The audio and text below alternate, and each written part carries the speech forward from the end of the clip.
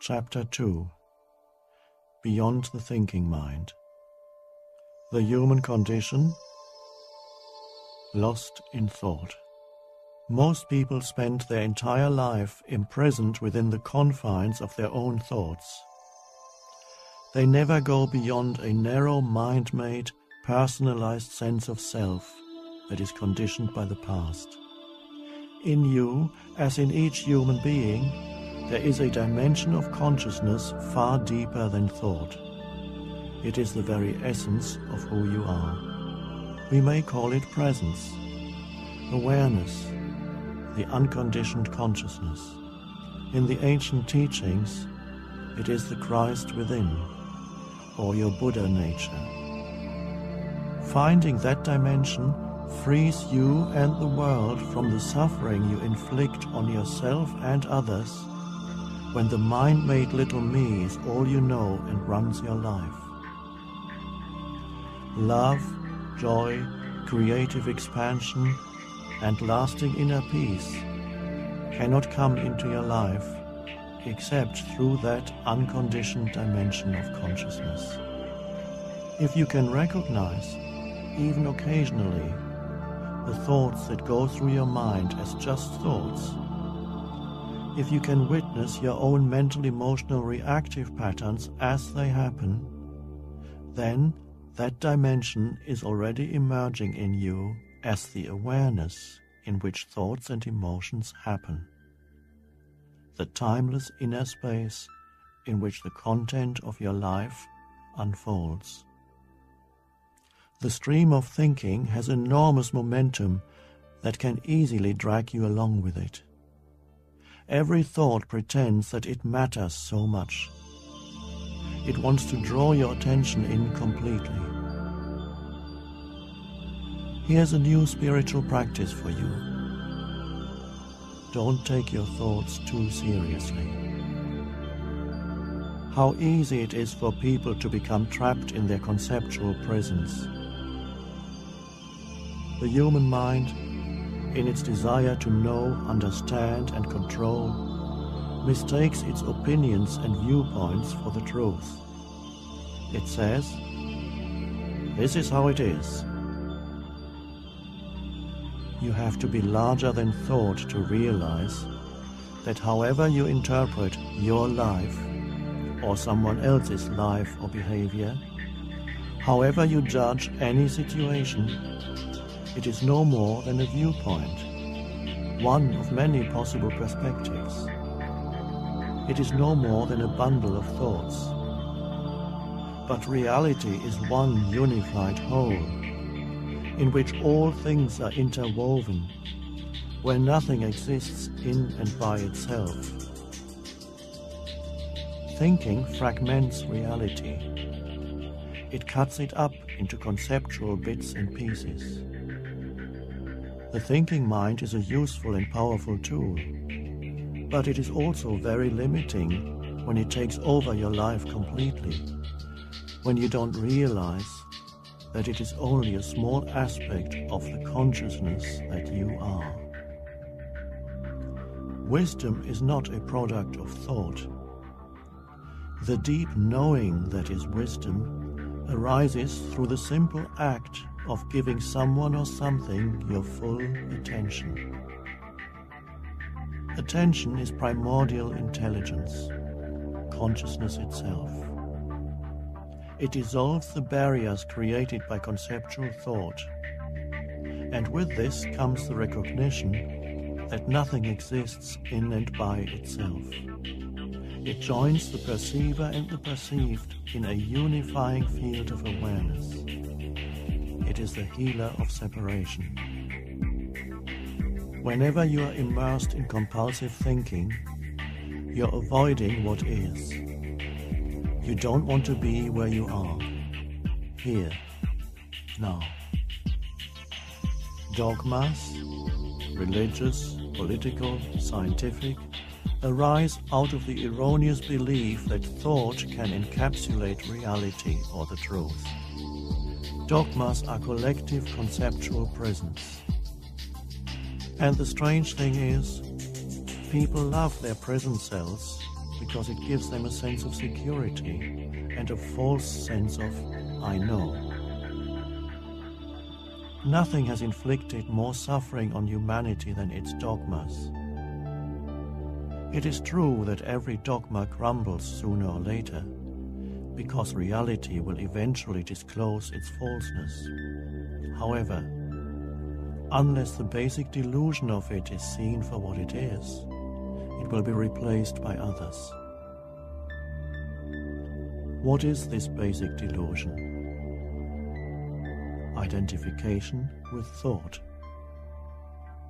Spiritual awakening is awakening from the dream of thought. The realm of consciousness is much vaster than thought can grasp. When you no longer believe everything you think, you step out of thought and see clearly that the thinker is not who you are. The mind exists in a state of not enough, and so is always greedy for more. When you are identified with mind, you get bored and restless very easily. Boredom means the mind is hungry for more stimulus, more food for thought, and its hunger is not being satisfied. When you feel bored, you can satisfy the mind's hunger by picking up a magazine, making a phone call, switching on the TV, surfing the web, going shopping, or, and this is not uncommon, transferring the mental sense of lack and its need for more to the body and satisfy it briefly by ingesting more food. Or you can stay bored and restless and observe what it feels like to be bored and restless. As you bring awareness to the feeling, there is suddenly some space and stillness around it, as it were. A little at first, but as the sense of inner space grows, the feeling of boredom will begin to diminish in intensity and significance. So even boredom can teach you who you are and who you are not. You discover that a bored person is not who you are. Boredom is simply a conditioned energy movement within you. Neither are you an angry, sad, or fearful person. Boredom, anger, sadness, or fear are not yours, not personal. They are conditions of the human mind. They come and go. Nothing that comes and goes is you. I am bored. Who knows this? I am angry, sad, afraid. Who knows this? You are the knowing, not the condition that is known. Prejudice of any kind implies that you are identified with the thinking mind. It means you don't see the other human being anymore, but only your own concept of that human being. To reduce the aliveness of another human being to a concept is already a form of violence. Thinking that is not rooted in awareness becomes self-serving and dysfunctional. Cleverness devoid of wisdom is extremely dangerous and destructive. That is the current state of most of humanity. The amplification of thought as science and technology, although intrinsically neither good nor bad, has also become destructive, because so often the thinking out of which it comes has no roots in awareness. The next step in human evolution is to transcend thought. This is now our urgent task. It doesn't mean not to think anymore, but simply not to be completely identified with thought, possessed by thought. Feel the energy of your inner body. immediately mental noise slows down or ceases. Feel it in your hands, your feet, your abdomen, your chest. Feel the life that you are, the life that animates the body. The body then becomes a doorway, so to speak, into a deeper sense of aliveness underneath the fluctuating emotions and underneath your thinking.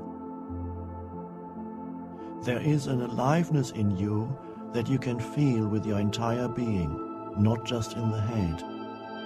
Every cell is alive in that presence in which you don't need to think. Yet, in that state, if thought is required for some practical purpose, it is there. The mind can still operate, and it operates beautifully when the greater intelligence that you are uses it and expresses itself through it. You may have overlooked that brief periods in which you are conscious without thought are already occurring naturally and spontaneously in your life. You may be engaged in some manual activity, or walking across the room, or waiting at the airline counter, and be so completely present that the usual mental static of thought subsides and is replaced by an aware presence. Or you may find yourself looking at the sky or listening to someone without any inner mental commentary. Your perceptions become crystal clear, unclouded by thought.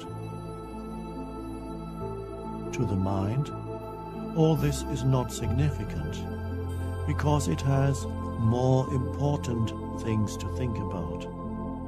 It is also not memorable, and that's why you may have overlooked that it is already happening. The truth is that it is the most significant thing that can happen to you. It is the beginning of a shift from thinking to aware presence. Become at ease with the state of not knowing. This takes you beyond mind, because the mind is always trying to conclude and interpret. It is afraid of not knowing. So, when you can be at ease with not knowing, you have already gone beyond the mind. A deeper knowing that is non-conceptual then arises out of that state. Artistic creation, sports, dance, teaching, counseling. Mastery in any field of endeavor implies that the thinking mind is either no longer involved at all, or at least is taking second place. A power and intelligence greater than you, and yet one with you in essence, takes over. There's no decision-making process anymore. Spontaneous right action happens, and you are not doing it.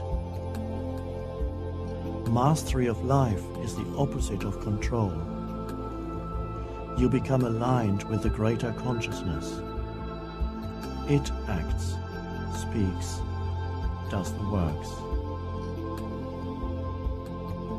A moment of danger can bring about a temporary cessation of the stream of thinking, and thus give you a taste of what it means to be present, alert, aware. The truth is far more all-encompassing than the mind could ever comprehend. No thought can encapsulate the truth. At best, it can point to it. For example, it can say, all things are intrinsically one. That is a pointer, not an explanation. Understanding these words means feeling deep within you the truth to which they point.